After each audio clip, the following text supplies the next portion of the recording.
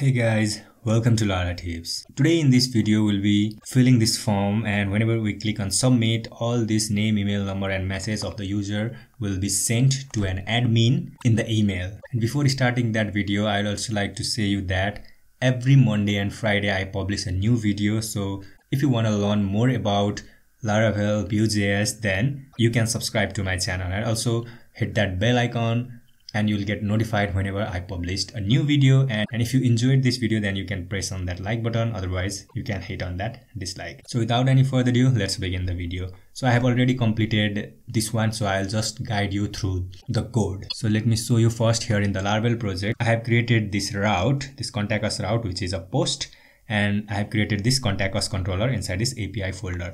And if I go here, so if you see here guys, we have this name, email, phone and message, this name, email, phone and message. So we are just validating those. So all of them are required and they are string, and all of them have some limit. Then we are just sending an email. So in this data we'll get an array with name, email, phone and message, and we are just sending an email to contact@laratips.com. And if you don't know how to send an email in Laravel, then you can watch my video tutorial. I have already made a video tutorial on how to send an email. I'll also be leaving a link just below that like button. Okay, so you just need to configure the .env file with correct email credentials. And in this video, I'll be using Mailtrap. And if you don't know about Mailtrap, then I have explained properly in that video, so you can watch that one. So now what I have done is I have just created a mail here, sent contact us mail. So I have just done it like this. So PHP, so this PA mail is PHP artisan space make colon mail and sent contact us mail, and this markdown is email contact us. Okay, so whenever we do this, it will create two files, this send contact us mail, this one, and it will create a blade file, and this blade file will be inside the resources views, emails, and this contact us blade. Okay, like this. And I have created this public property data, and I have accepted it in the constructor. And if you see here guys, I have sent that data from here. Okay, this data is just an array, and whenever we create a public property over here, it is automatically sent to this view contact us. And if we see here in the view, so we are accessing those properties. So this data is sent to the view, and from that data we are accessing this name, email, phone and message, which is actually being passed from this contact us controller. So we have done that in the API part. And in the Vue.js part, let me show you what I have done. So as usual, we'll just need to call that API or submit to that API. Then I have just created this use contact composable, yeah, this file use contact.js, and here I have just exported a function, and I have created here this form where we'll have this name, email, phone and message. And if you see here in the contact index, so here I have just use contact like this. Okay, and all the data from the use contacts are being taken like this, and they are just passed to the template. Okay, this form is what we have created here, this form, and it has name, email, phone and message. And if I show you this one above here, so here this one is, I have added v model in every one of them. So form.name, form.email, form.phone and form.message. And let us also make this required here. Also, let me not make it required. Let me show you that I have implemented some validation logic also from the server end. So that's it here. And here this loading is, let's say whenever we are submitting the form, before sending an API request, we'll show the loading, and after it has been completed, we'll not show that loading. Okay. And this is success message is whenever there is a success response from the server, it will return a message and will show that message. Okay, so if I show you here, in this one is the message, your message has been submitted successfully, will show that message from this one, or assign it to this and will show that. And errors is, let's say whenever something validation error occur, yeah, so let's say from this one, then we'll show that validation error just below these names. Now, okay, so we are just making this send feedback function. And here loading will be true first, and we'll send post request to this contact us API that we have created here, this contact us API. And here whenever there is a success response, we are just assigning this message to this success. Okay, this message, okay, here. So we have just returned this message, and we are just assigning it to the success message that we have defined here. And If there is a success, we'll just clear the errors and just clear the form. Let's say whenever we clicked on this submit and it is successfully submitted, then we'll just clear these inputs.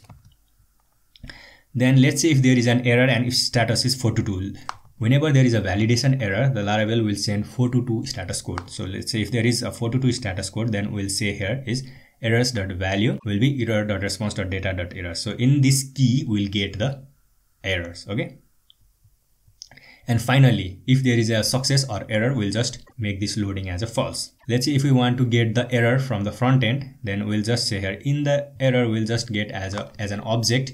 Yeah, so we'll just get the value, and each object key will contain an array of errors, and we'll just get the first one from there. If there is an error, we'll just return the error, otherwise we'll return null. And this key is name of that form key.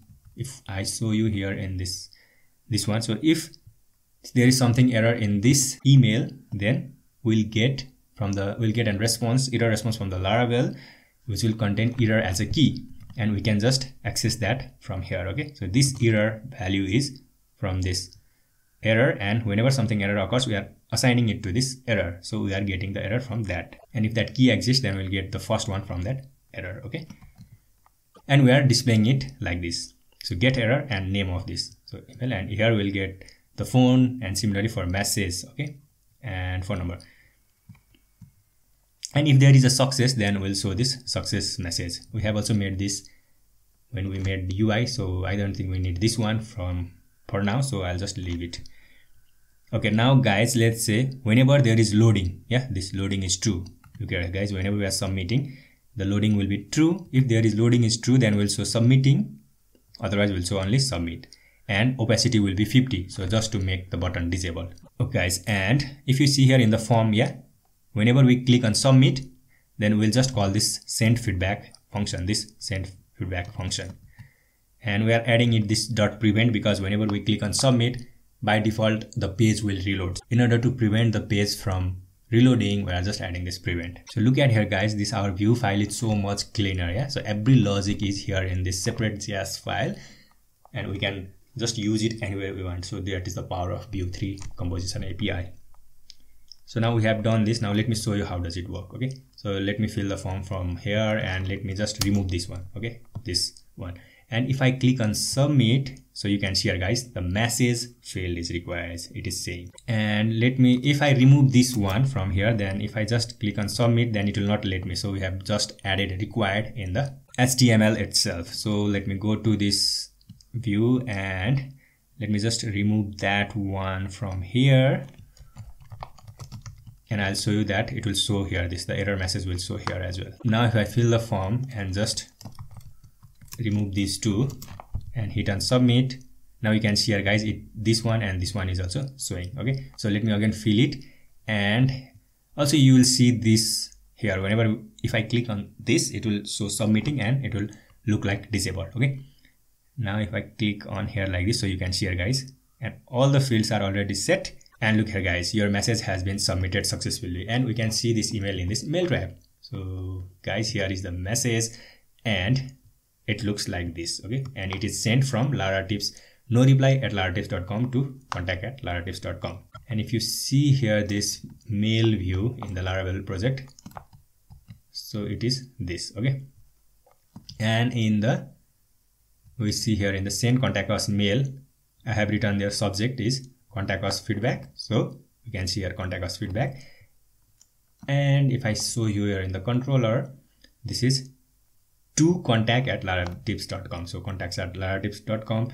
And from where did I get this from? Okay, this one can be modified from .env file, and this we got from here. And guys, you'll get these credentials whenever you'll sign up for this mail trap. I have shown that clearly in my mail trap or mailing video. I just recommend you to watch that. So that's it for this video guys. So this series is officially completed now, as I have said in the first video of this series, and also as I said in my previous video that some of the people were requesting some other features like roles and permissions, and I'll also be adding that eventually. You can just deploy this in your server and just make it live. You can just make a subdomain and add our backend part in there, and add this vuejs part in the root of your project.